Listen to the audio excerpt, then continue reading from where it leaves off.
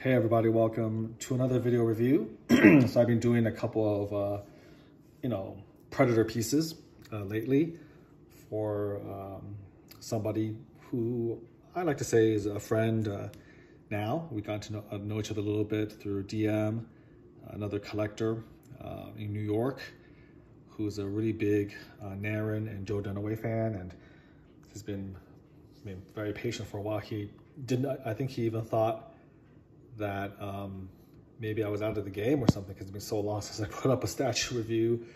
And so he's been asking so patiently and so nicely. So I put up a few, Predator kits, which is a niche that I know that some of you are really into and some of others of you could care less about. And I also promised him that I would review Hellbreed, which is one of the major Naren pieces. But that one's going to take a little bit of time, mainly because, that's upstairs. It's going to be a little bit nervous business bringing it from upstairs to downstairs where I do most of my reviews. And then it's old. It's over 5 years, I think. I have to dust it off. So while I kind of work on that a little bit and think about what I want to say about that particular piece, I'm going to take a break and shift my attention to some other things that I think are pretty cool. So why have I been showing you this backside of the Slady? Okay. Well, for those of you who don't know, this is a painting by an artist named Boris Vallejo. Boris Vallejo. And this is called Leather Jacket. It's one of his most famous and most iconic paintings. And I need to show you this because I'm going to show you the paint job that John Allred did on a garage resin kit sculpted by Steve West. And for you to sort of appreciate what John has done, you need to get an idea of what the source material looks like, okay? So before going on, who is Boris Vallejo? Well, Boris Vallejo is a gentleman, I believe, of Peruvian descent. And he was a very, very famous artist, I would say back in the 80s and 90s, maybe even a little bit before then. Once upon a time, boys and girls, once upon a time, we used to have things called books, okay? And these were things that actually had paper that you can feel, that you can open, that you can read in your hands. That's what bookmarks are for, so that you wouldn't lose your place in these remarkable things that you actually felt with your hands. And these books had covers, and the covers would often be used to sell the book, even though one of the oldest sayings, or one of the oldest sayings all time is don't judge a book by its covers. The reason that warning exists is because a lot of people do judge books by their covers, and these covers sell books. And Boris Vallejo was one of the most famous artists that sold science fiction and fantasy books. He did the covers for these books. He did paintings for them, and then these paintings were commissioned by publishers and then used for the covers of books, and they sold a lot. Now, Leather Jacket was never a cover of a book. Obviously, you don't really want this, the general population, the cover of a fairy tale, for instance. But this was, art that he created for portfolios, for books, things like that, for like books of art. And, Boris was known for his amazing ability to depict anatomy, both female and male. He had this very distinctive art style. This is not necessarily safe for work. I don't find, his paintings to be obscene or gratuitous. I find them to be actually quite artistic, quite beautiful. And if you Google his work, you can see a wide selection, and some of his stuff is like truly iconic. He painted some of the best covers, for instance, like Doc Savage, for the pulp novels. He painted almost all of the significant Conan the Barbarian book covers that I remember. And so, he was a big deal. And his wife, Julie Bell, was an amazing, or is an amazing artist. I think they're both alive. They're both a little bit older now, more advanced in years, but hopefully they're both alive and doing well, being healthy. But Julie Bell was the model for a lot of his, his work, for the female inspiration. And she is an amazing artist in her own right. So if you want to, again, Google Julie Bell, Google Boris Vallejo, you'll have some knowledge of their stature, okay, as artists in the 80s and 90s. So that's the setting, guys. That's the context and the background for this resin kit. And then there was a guy named Steve West. Again, he's probably quite a bit older now, and he was active, I'm going to say, a good, 25, 30 years ago. Old school guy, an amazingly talented sculptor. He was there in the good old garage resin kit days where you would actually sculpt and mold and cast these babies in your garage. And he put together a portfolio of some of the most classic, timeless, and awesome garage kits. And I own quite a few of them. And some of them, let me tell you, are super hard to get a hold of. Maybe, I dare say, even impossible to get an original these days. I think in another related video called Tattoo, where it showed a dragon tattoo coming to life. I mean, that resin kit was just gone. I actually was just trying to track him down, asking. And finally, I got a hold of somebody who knew him, and they just gave me his number. And it was like his home number. Like, no kidding, random guy, that's me, wound up calling Steve West, the sculptor of this kit I really wanted, at his home. And like, his wife answered, and she was like super sweet, super nice. She was like, oh, I'm so glad that you are an admirer of, his work. He'll be so pleased to know this and find out. I literally left her my number, my, email, and I don't even know how I paid him. I think I paid him via PayPal, but I'm not even sure, or maybe I just mailed him a check, whatever. And he actually, casted a copy of the kit from the original mold in his garage, literally his garage, and mailed it to me. I mean, it was one of the most sort of wholesome and nostalgic interactions I've ever had in my life. Because as all of you may know, just things are a lot different in today's day and age, just a whole different world. But that was Steve West. And I've done, I think, a couple of his pieces I've reviewed, but I still have, some that I would really like to go over. And John Allred recently finished a series of 4. And these 4 resin kits are all based off of the art of Boris Vallejo. They're very, very famous at the time. A lot of collectors wanted them. And they're still, I think, in my opinion, still very highly sought after today. And the most rare kit was the leather jacket kit.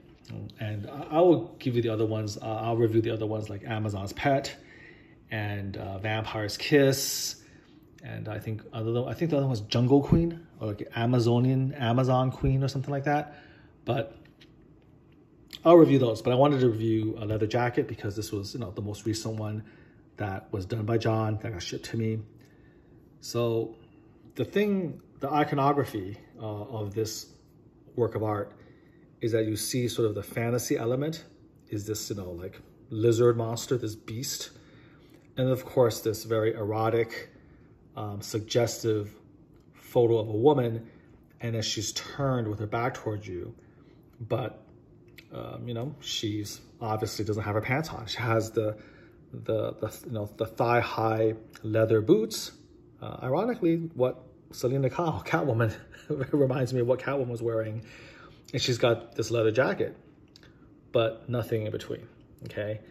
And then she has this sort of brown, almost auburn hair, and you can just barely see the hint of her face from this angle. And just from this hint, you feel like, you know, that she's a beautiful woman. Okay, just from the little hint of the shadows, barely turning, a part of you wants to see more, obviously. And that's sort of the genius of this composition, is that it kind of leaves you wondering what her face looks like, what the other side of her looks like. There's that air of mystery, right? That tinge of mystery to it. So it is, again, a very striking work of art, very, very famous. I found this from a website called MeArtu or mearto.com. It's from a guy whose mother actually has, I think, a 50, was it 50 centimeter or 50 inch actual canvas of this hanging in her house. And she kind of wanted to know how rare it was. So in any case, here is the control art. And now to give you an example of what Steve West did and what John Allred did to paint it up. This is what we're seeing here. So this is the actual resin. I'm just kind of comparing the two. So you can see that, you know, that's pretty remarkable work by Mr. West here. From the angle of the leather jacket, from the way she's looking, from the beast. I mean, it's almost like a perfect sculptural reproduction of the artwork. So that's, in my opinion, pretty stunning. Here's another look. This is the original art, and then this is his sculpt. Okay, so there you have it. Let's take a look a little bit closer. So again, check out the texture of her boots, her thighs, her thigh-high boots, and then, you know, the skin tones of her flesh, and then the jacket. Now I put her against a white backdrop just to kind of hopefully maybe bring a little bit more detail, but hopefully you can tell that, you know, the jacket's not just black. There's some brown highlights to it, which is just like the brown highlights you see on the picture. So, you know, John Allred did a phenomenal job doing that. I mean, he really took the control art and really sort of did a stunning translation of that in this paint. And, you know, like black jackets, leather jackets are kind of boring to paint. I mean, it's all just, you know, kind of one color. How do you make it interesting? Well, he showed you how. You know, both the painting showed you how, and John showed you how, with all these different highlights and very subtle mixes. The hair, you know, maybe it's the same way, brown, and from this angle, you get the same kind of hint of that face as you do right over here. Okay, so I did ask him to give the beast, or this lizard monster, or whatever you want to call it, I'll call it the beast. I did ask John to give the beast just a little bit more punch, a little bit more variation. Of course, here it's bathed by this kind of unnatural light, and it kind of really washes out the beast. I didn't really want to have that copied completely. And so he, of course, you know, did what I asked, and he made that happen. Okay, so I am going to now close this. The power's about to be out anyways, so we're gonna do that. And then we're going to now focus on this resin kit. This is, I think, 8th scale, smaller even than 6th scale. You know, that's the way garage kits were back then. They were small, not quite very ambitious, hopefully easy to mold, easy to cast. It was distributed in pretty limited numbers. This is an artist proof, believe it or not, one of only 25. Very, very rare. I have another 2 versions of this, but they're the regular kits. And maybe someday I'll have John actually revisit it and paint it and have some fun with it, and maybe give us different color leather jackets. I always thought that she would look pretty neat with like a red little leather jacket, let's just say. You know, certain little things to kind of have fun with it. But here we go. I'm going to now take her, and then we're going to turn her around. So we're going to be able to finally see what we couldn't in the painting, but because of course she's sculpted, you're going to be able to see her from the other side. So here she is again, just one last final look. This is, in my opinion, just an almost perfect 3D version of the control art brought to life. So Steve West deserves a lot of credit for doing that. This is, again, one of his best pieces in my opinion. So let's turn her around. Let's take a look at what she now looks like. So here she is. You can display from a variety of angles. So this is one way of doing it. This is another way. So here, you know, Steve West did have to take some liberties. He had to sort of ask himself, well, now that we have to show what there is to see, like what can I do?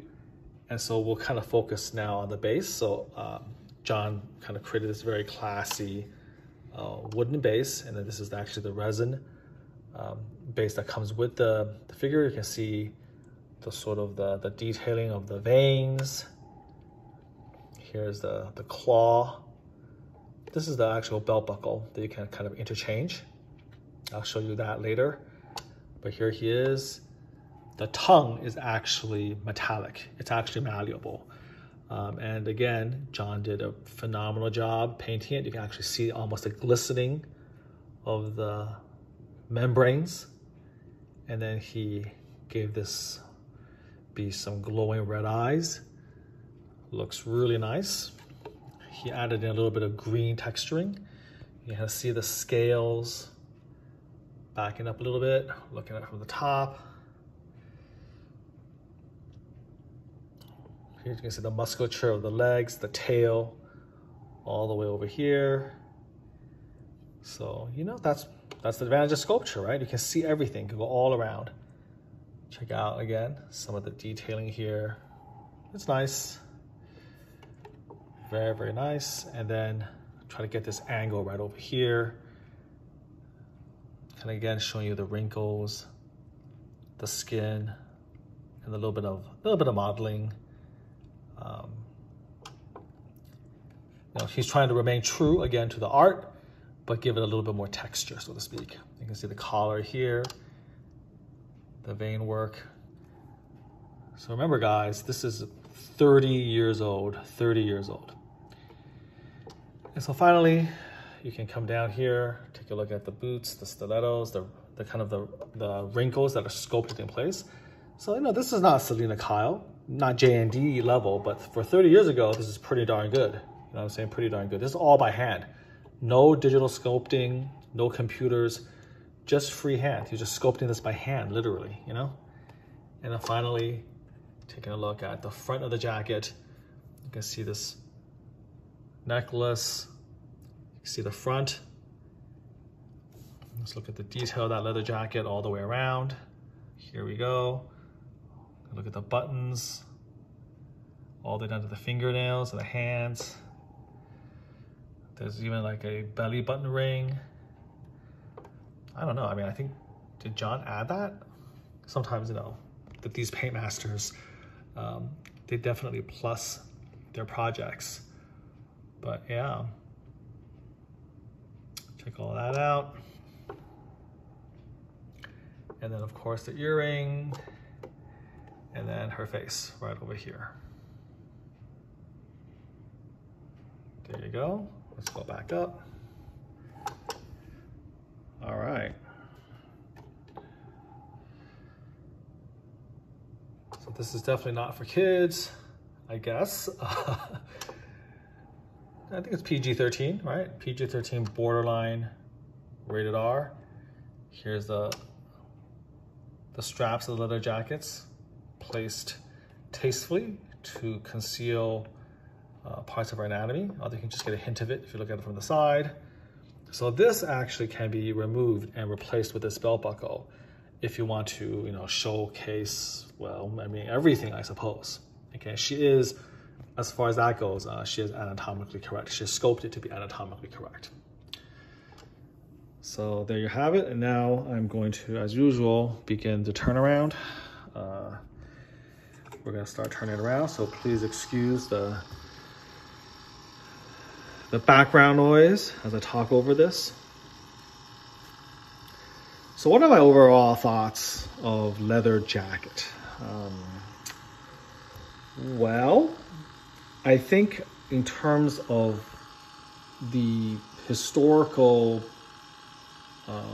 context of it, in terms of what Steve did as a beginning, when you look at the reference art, I think it's a amazing work of art. I think it's an amazing sculpt, a definite blast from the past, a treasure of the old garage kit. If you want to get a snapshot of garage kit history, okay, this is why you have your, I don't know, $3,000 ownage molded and casted masterpieces. This is why you have, say a Sideshow Prem format gray Hulk that's selling for 10 grand.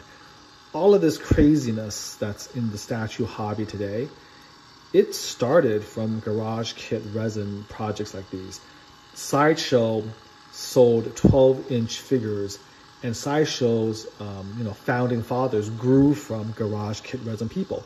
These are just people, normal people with jobs who happen to have an extraordinary amount of talent, and as a hobby would basically sculpt subject matter that was near and dear to their hearts, whether it was from Star Wars, or whether it was the superheroes, whether it was Teenage Mutant Ninja Turtles or Disney. They would create works of art because back then, 30 years ago, that stuff just wasn't available. It wasn't there. There wasn't even necessarily a figure. And so they created what they wanted.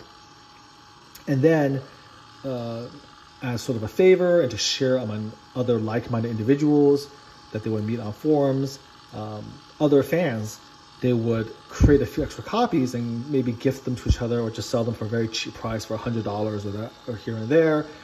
And those people would prep them, prime them, build them, paint them. That's the origin of the statue hobby. That is the origin of what we enjoy today, of the huge multi-million-dollar business that's changed people's lives, that we look at today. So this is blast from the past. These are the artists who created the work like this. And Steve West was one of the best out there. And so even 30 years later, I think that absolutely you can admire the way he sculpts anatomy, the way he sculpted those buttocks, the breasts, the wrinkles of the jacket. This is still, even today, by today's standards, I don't think Steve has anything to be embarrassed about. It's still crazy good if you look at that, and how he was able to translate the back of that, iconic picture, iconic painting by Boris Vallejo, and recreate it so perfectly.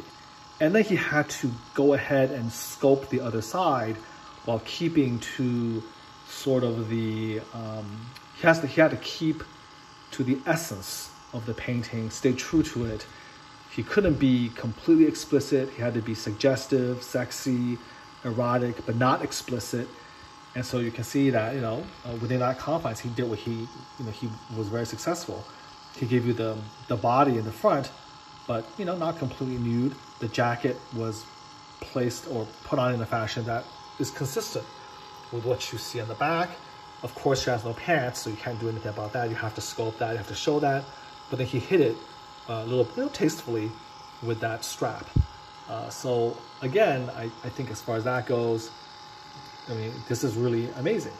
And of course, John Allred took it to the next level by bringing that sculpt to life with his paint, with his way of painting skin tones, doing the actual jacket itself, and then of course working on the beast. And it kind of just shows you how versatile John is. John is one of those guys who's been around so long, who's so experienced, and he just knows all the tricks in the book, that he can do anything, and he can do anything well. You want tattoos? He's got tattoos. You want girls? He's got girls. You want skin tones? Yes. You want predators? He'll give you a predator. You want monsters? You want superheroes? John Allred, he's done them all. He can do them all, And this kind of in a sort of a microcosm, or just in the capsule, just showcases what he can do. He's giving you skin tones, he's giving you clothing, highlights, and then right next to that, all of that, he gives you basically a kick-ass monster, beast, green, yellow, different shades, doing all of that stuff, right? So, and then he basically custom makes a base for you as well, because he was like, hey Dennis, this is a really, really old kit. I know it's one of 25, supposedly artist proof, but it's kind of incomplete. I mean, it's like, it's a little bit beaten up. It didn't even come with a base. So I'm just going to make one. And that's kind of how John is. He can do anything in this hobby for you. So I'm going to get a little bit closer in so you get to sort of see it. So anyways, now, if you want to nitpick, yes, there is some crudity to it. By crude, I mean, this is not computer printed. It doesn't have the, perfection of digital sculpting and 3D printing. All of this has got to be by hand. The material, the resin is just literally garage level resin. It is what it is. You can see little tiny imperfections here and there, a little, kind of resin pockmark here or there. The level of detail, of course, has since been surpassed, although I would say that this is pretty solid detail still. So in terms of all of these things, yeah, sure, you can nitpick a little bit here, but look at those beautiful hands and the nails and all that. So it doesn't, I don't know if it can withstand inspection from within a centimeter away. You can sort of begin to see the little bits of resin, but from a little bit further back, right? That's a very good buttocks, good anatomy. Jacket's still really, really good. So yeah, there are basically some limitations inherent in the age of this project. In terms of her face, definitely portrait work has advanced quite a bit over the last 30 years. So I would say that this face is average, certainly a bit crude. I mean, look a little bit close here. You can tell that this is, it is what it is. You're going to be able to see something pretty similar in some of the other kits. It's okay, but again, she has sort of almost an overly plastic look. She kind of looks like somebody who's had a little bit too much plastic surgery, if that makes any sense. She has the kind of very, very significant operated on nose almost, the high cheekbones. So there's a little bit something almost unnatural about all of this.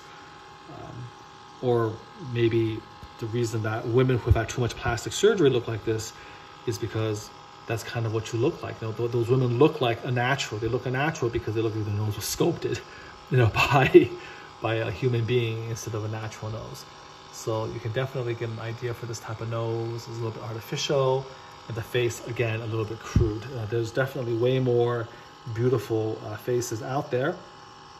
For instance, let me give you a little bit of an example.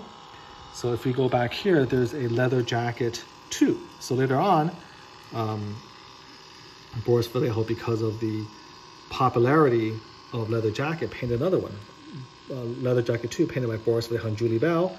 This painting, you can see that this is her picture. So it's really amazing because I think that this painting was actually inspired by Steve West's kit. So Steve West sculpted leather jacket because he was inspired by Boris Vallejo, and then inspired by Steve West, Boris Vallejo went and painted, painted a, how can I say this, a sequel to leather jacket, essentially off of what Steve sculpted. So I think that was pretty cool, because you can definitely see here now the way the head is, the way the jacket is. It's basically the same.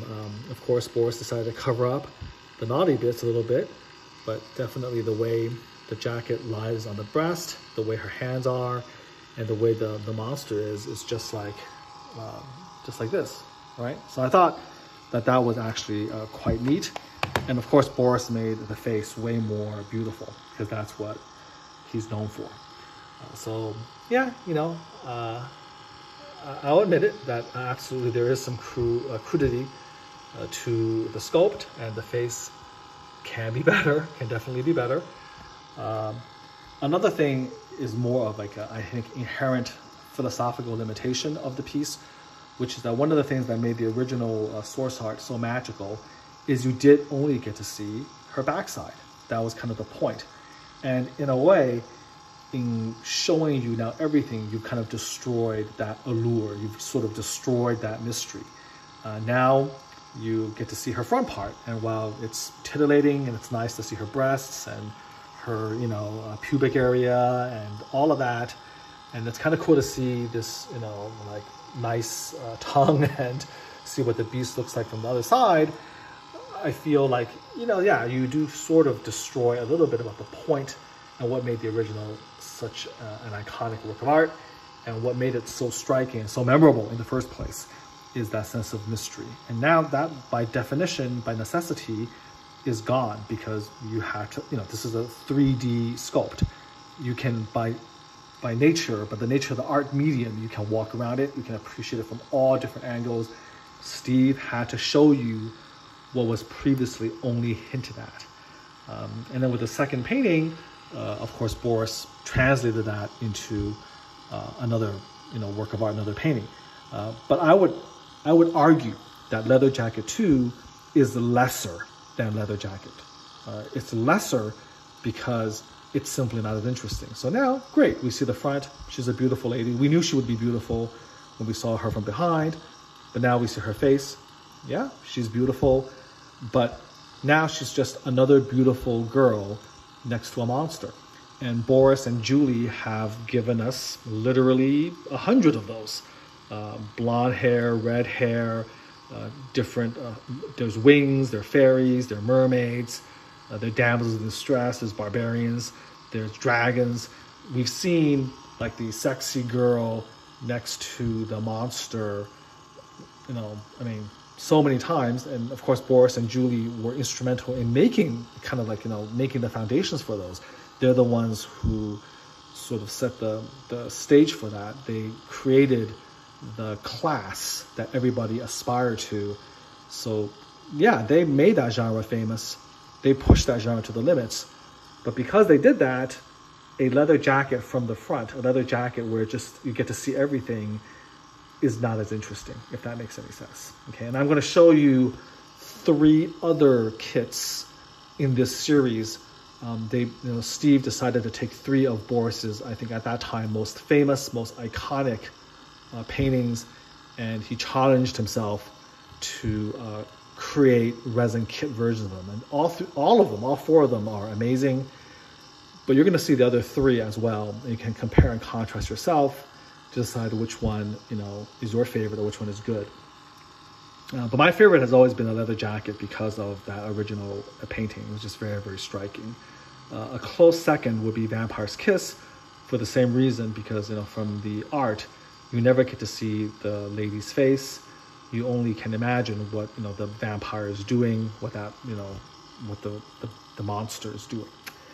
So there you have it. This is very simple. It comes in literally 3 or 4 pieces, not like the 95 pieces that so many modern day statues come from.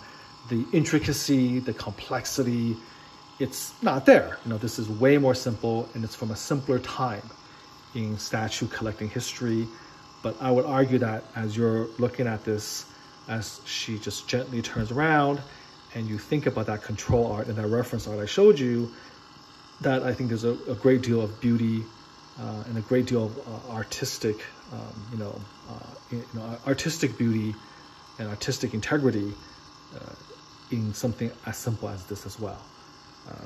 Just take a look at the way the shadows are, look at the way the shadows are against the white, look at how she's just certainly turning around. So just, you know, one last sort of panoramic shot of how everything looks. So this is Leather Jacket, okay? Sculpted by Steve West, painted by John Allred, and it's inspired from the control art, from the reference art of Boris Vallejo and Julie Bell. So I hope that that was interesting for you to kind of hear about a little tiny adventure into the birth of statue collecting. And until next time, where I might I might show you a few more from the series that are more easily accessible for me. And then after doing a few of those reviews, I'm going to work on Hellbreed, because that one is gonna take a little bit of time to do correctly. So I think maybe for the next couple, I might show you Vampire's Kiss. Definitely I'll show you the other one, the blonde lady with the 2 dragons. So I'll show you those, and then we'll get to Hellbreed.